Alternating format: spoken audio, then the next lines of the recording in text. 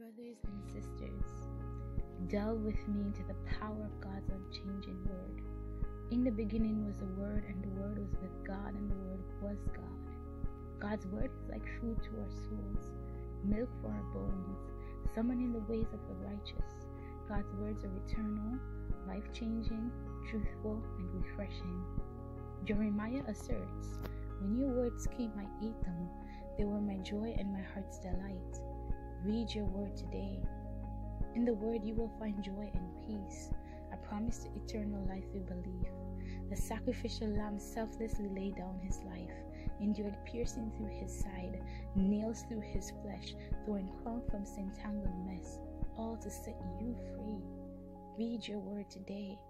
Wise fools, privy are you to information that swings open heaven's gates, yet, like a sluggard, you lay as if you know not what awaits.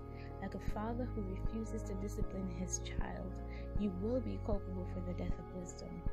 Read your word today. Read his word, know his word, study his word, share his word, and declare his glory to the lost sheep. They're searching for an answer. Teach them the formula to vanquish the fiendish torturer. Read your word today. Brothers and sisters in Christ, fertilize your mind with what the Father supplies, the Word. So the next time you stumble upon a mountain, you can part lips in prayer, alongside hands that pray, commanding mountains to move. Read your word today. Act now to create the righteous way.